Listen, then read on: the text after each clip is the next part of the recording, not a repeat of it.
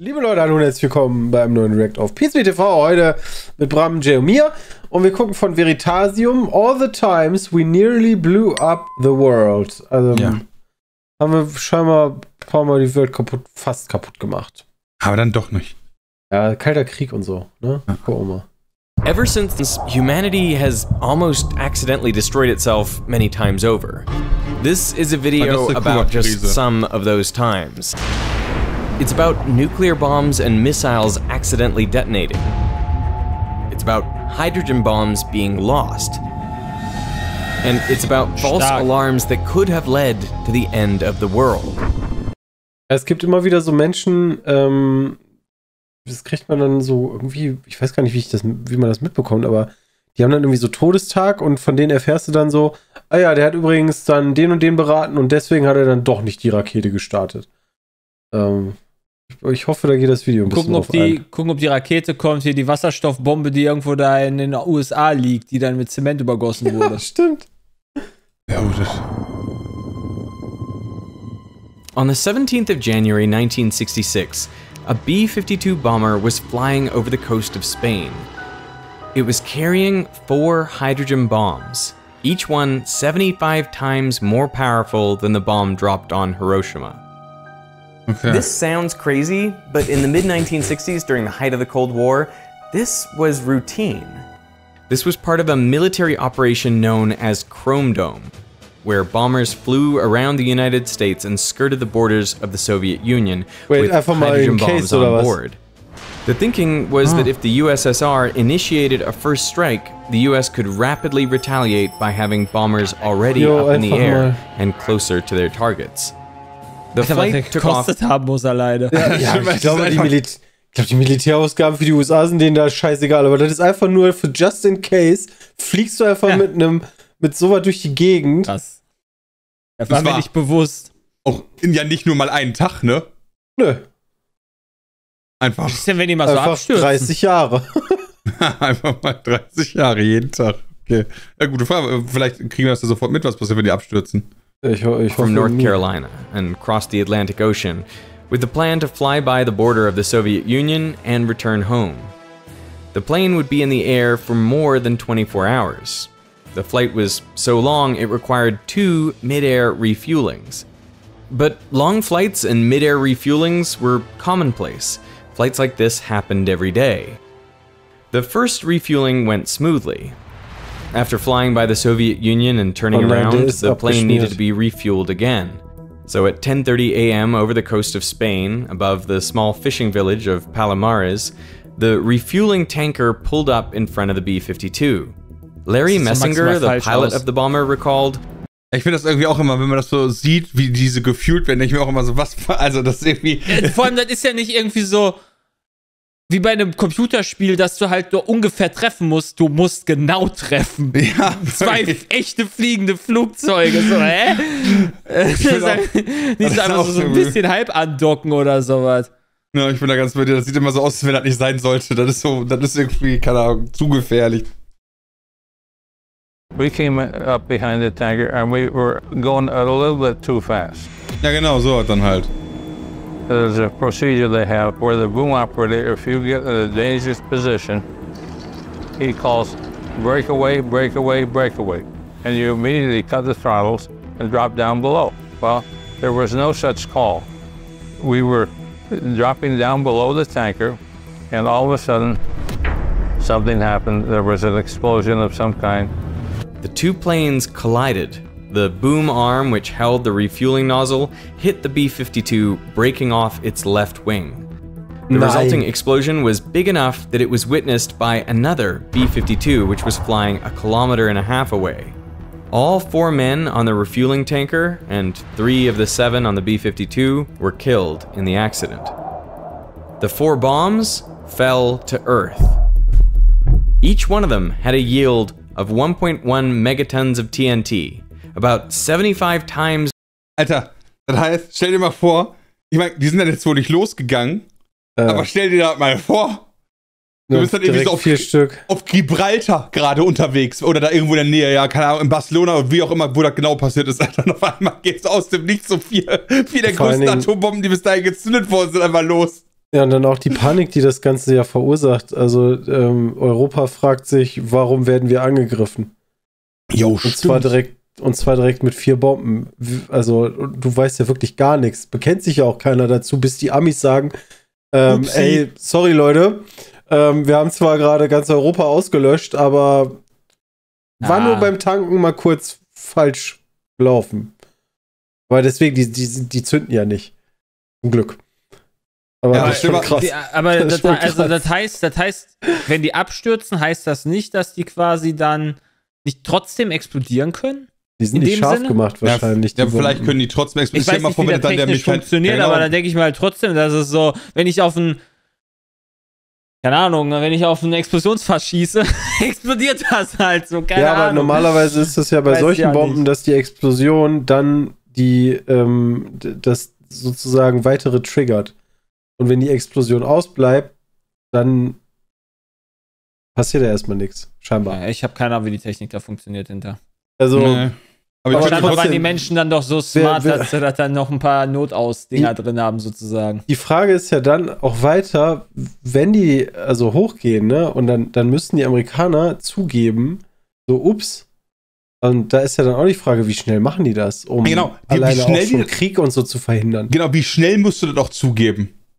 So, weißt du, das passiert, die Nachricht kommt, ich meine, das siehst du ja in komplett Spanien, da geht ja irgendwie dann ging bei der NATO der Befehl ein, alles klar, hier an Gibraltar sind irgendwie 4 Atombomben in die Luft geflogen, ja. Zack, läuft auf einmal in Deutschland die Ostfront. Aber die sind ja jetzt nicht scharf gewesen, die sind ja jetzt nicht explodiert. Ja, aber nee. Ja, aber theoretisch, weil die Amerikaner müssten von sich aus ja auch erstmal eine Einschätzung haben, warum ist dieses Flugzeug abgestürzt. Ja. Okay, weil dann vielleicht der Tanker-Dingens sagt, upsi.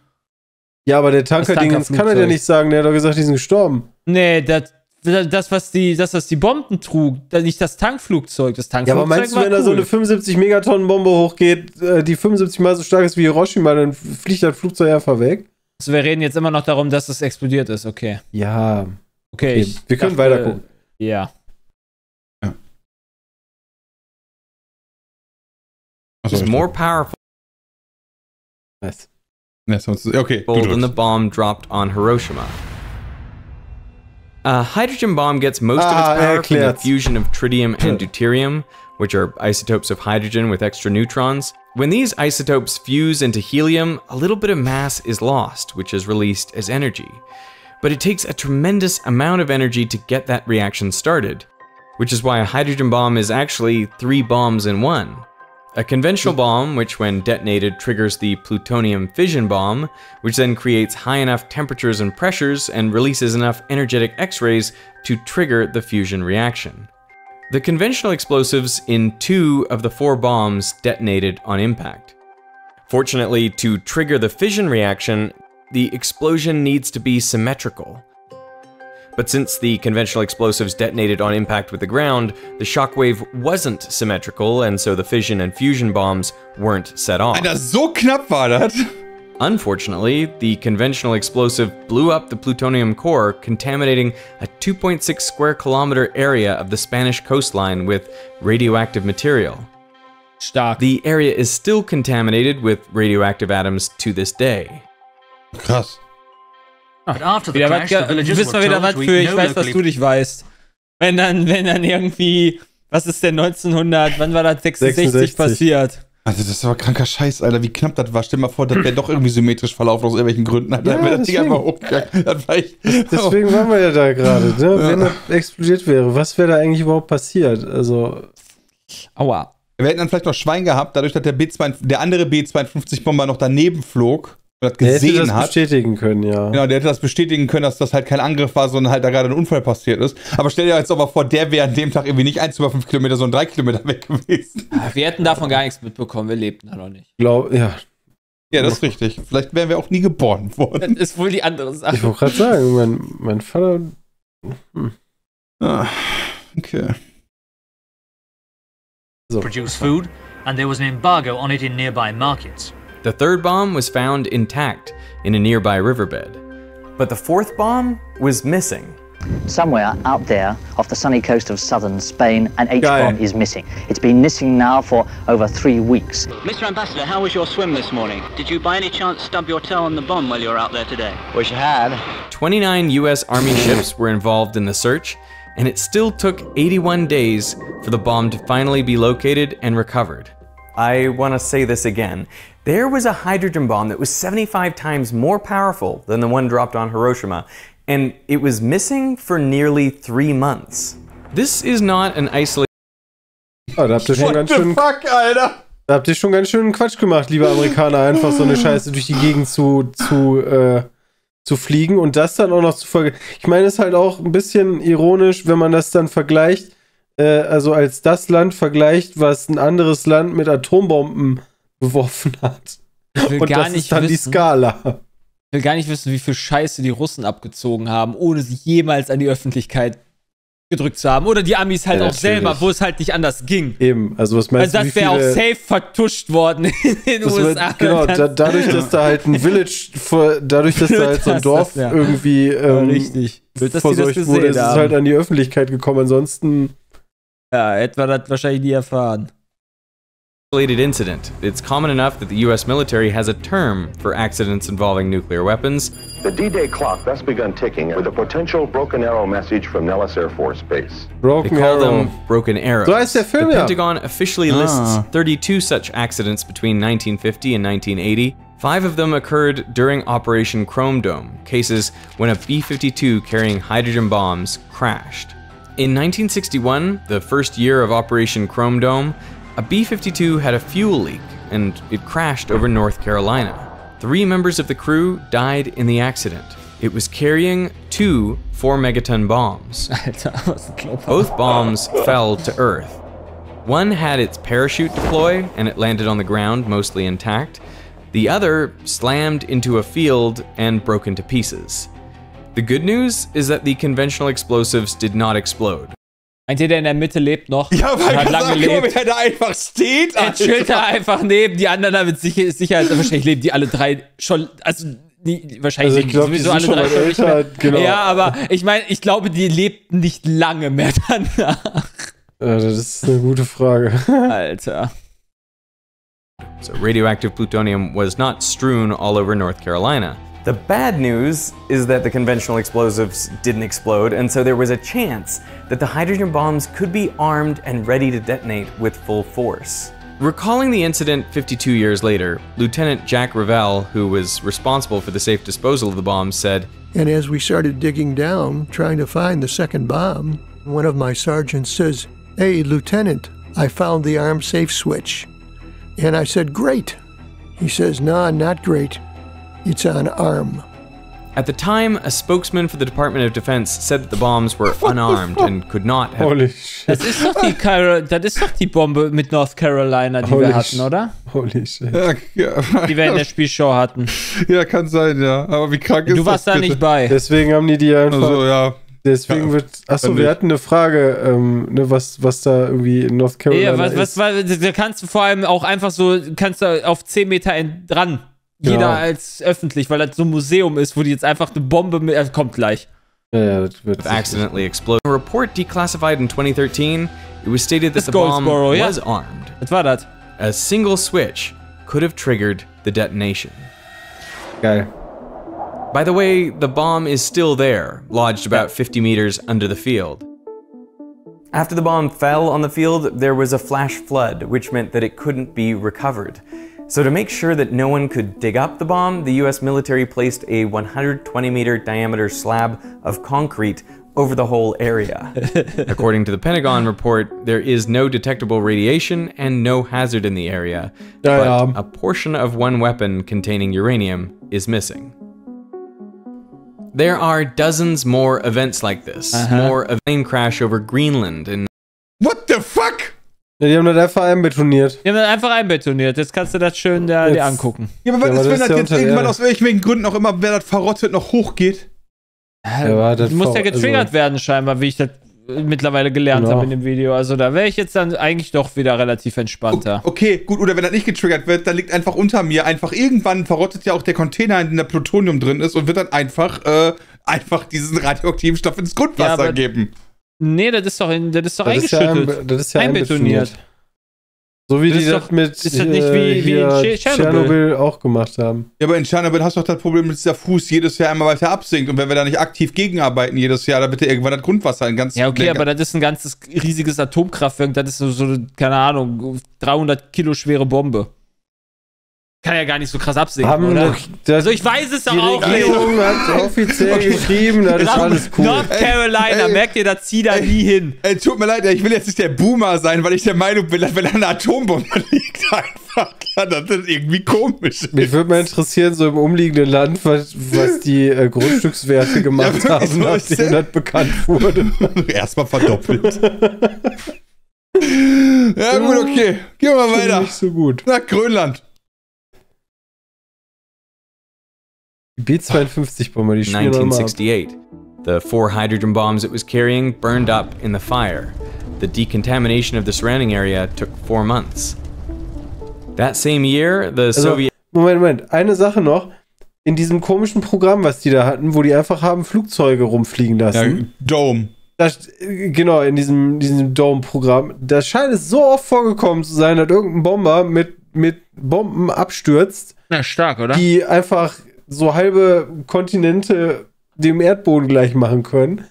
Da haben die sich nicht vorher überlegt, so, ist vielleicht doch nicht so eine gute Idee. Oh Mann, ey. Scheinbar haben die damals so viel Schiss vor den ja, klar, aber Dingern, Taten. Alter Schwede. K-129 submarine sank in the Pacific Ocean, killing all 98 of its crew. It was also carrying 3 nuclear warheads. Part of the submarine was covertly recovered by the CIA. Another standout incident occurred in 1965, about 100 kilometers off the coast of Japan. A Douglas A-4 jet carrying at least 1 hydrogen bomb fell off the aircraft carrier during a training exercise. The plane, the bomb, and the pilot were never recovered. So, for more than half a century, there has been a 1 megaton hydrogen bomb lying on the sea floor, 4 kilometers below the surface of the ocean. It is one of at least 6 US... Okay, da habe ich tatsächlich eine Frage. Wenn die 1 Kilometer unter Wasser ist, ich habe mal so ein Video gesehen, mit wie hoch der Wasserdruck da unten ist. Könnte es sein, dass die einfach explodiert ist und niemand hat das mitbekommen? Das glaube ich nicht. Was heißt explodiert? Ja, doch die wirklich einfach normal hochgegangen ist, weil es ja schnell kurz gesagt hat, man ein Video darüber gemacht, was ist, wenn man die Zarbombe, die krasseste Bombe der Erde in den Marianengraben stecken würde, die wird ja explodieren. Und dann war so deren Reaktion eigentlich, gar nichts wird passieren. Ja, aber was ist denn mit dem, also es gibt ja auch... nur so ein kleines Löchlein da unten. Nee, gar nicht. Das würde nicht wirklich passieren, weil das Wasser halt einfach so viel Druck hat, dass das gar nicht richtig explodieren würde. Ja, genau, also aber ist halt die Frage, welche der Explosionen, wenn das ganz normal, sagen wir mal, die erste Explosionszündung ist, die der da erklärt hat, dann liegt das Ding da wahrscheinlich immer noch und kann halt nicht aktiviert werden. Man verortet wahrscheinlich, wa? Und dann ist da halt das nächste Plutonium. Naja, gut, okay. Dann liegt da halt wieder ein bisschen Plutonium rum, mein Gott. Nur ist ja blöd halt, dass die Krebse und Korallen, die da halt drauf sich setzen, die wissen halt nicht, was die sich da hingesetzt haben. Und so, Freunde, ist Godzilla entstanden. Ja! US nuclear weapons that have been lost and never recovered. Oh, wie viele? In 1998, Alexander Lebed, Russia's former chief of national security, asserted that there are more than 100 1-kiloton nuclear bombs that are unaccounted for. Was? The most well-known Broken Arrow event happened in September 1980. Inside a silo in rural Arkansas, a team was conducting routine checks on the Titan II intercontinental ballistic missile. The missile was fueled, ready to launch at a moment's notice. In its nose cone sat a 9-megaton hydrogen bomb. As one of the repairmen was walking around the silo, the socket from his ratchet wrench fell off. What the fuck? Nein! It fell 24 meters, hitting the fuel tank of the missile and puncturing a hole. The highly flammable rocket fuel began to leak into the silo. The missile complex and surrounding area were evacuated, but a number of military personnel remained on site to try to defuse the situation. The maintenance team had an indication of an engine fire. Okay, ganz ehrlich. Ich möchte an dieser Stelle mal ganz kurz sagen, liebes amerikanisches Militär, ja, die Möglichkeit zu haben, am Rande einer Atombombe lang zu laufen, sodass dir ein Werkzeug runterfallen kann, was die Bombe trifft. Das ist nicht smart. Der hat ja nicht die Bombe getroffen. Ja, der hat ja nur den Träger getroffen. Halt, ja gut, nur den Träger. Okay, dass man den Träger trifft, der dann im Zweifel getriggert wird, der die Bombe triggert. Das ist nicht smart. Ja, ich glaube, Atomwaffen generell sind halt nicht so smart, weil, also jetzt nicht unbedingt so, also natürlich, ne, sind die ziemlich kacke und machen alles kaputt, aber man sieht ja offensichtlich, da kann auch mal was schief gehen. Ey, Christian, weißt du, was die da gemacht haben? Ich predikte das jetzt, die haben da einfach mit Beton zugegossen. Ja, einfach direkt den Betonmischer kommen lassen, von oben reinlaufen lassen. Weißt du, wir wissen mittlerweile, wie es läuft. Dann ist doch das Problem mit dem Kerosin, das hast du dann auch nicht. Alles gut. Ja, Alter. And a rise in vapor concentration inside the silo. At 3 a.m., about 8.5 hours after the puncture of the fuel tank, the leaking fuel vapors ignited, resulting in an explosion. Uh-oh. This explosion led to 1 death and 21 injuries. The 740-ton door keeping the silo sealed flew more than 60 meters into the air. Was? It was recovered 200 meters away. The warhead containing the hydrogen bomb was also blown. Ey, da guckst du einfach an den Himmel. So ein armer Reporter, der einfach irgendwie einen Kilometer entfernt steht und die Kamera drauf gehalten hat. Du guckst einfach in den Himmel und da fliegt halt einfach so eine mehrere Tonnen schwere Tür durch die Gegend. Alter. Oh Gott, ey. Blown out of the silo, landing some 30 meters away. Luckily, it did not detonate. And these are Die Frage, die ich mir jetzt da stelle, auch, wenn die ganzen Bomben durch solche Trigger nicht explodieren, ist das kluge Ingenieurskunst oder sind die Dinger so gebaut, dass die nicht explodieren könnten? Die waren alle fake. Nee, ich glaube, das ist schon kluge Ingenieurskunst, weil denen von vornherein klar war, wenn aus Versehen mal so ein Ding hochgeht, wäre ja irgendwie schlecht. Ja, wahrscheinlich. Oh Mann, ey. Are just the near misses that we know about. Of the 32 broken arrow events listed by the Pentagon, one, which occurred in the spring of 1968, remains classified.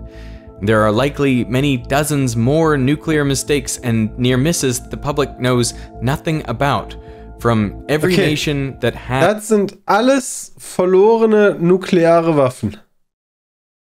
Nee.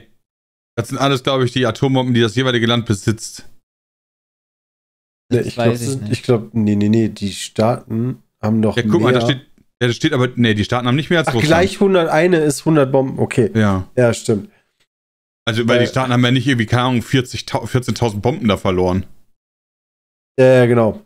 Aber das sind die Staaten, die im Endeffekt zumindest welche haben. Ich weiß nicht, warum Israel nur so kleine hat. Achso, ja, weil das einzelne ist. Weil das einzelne sind.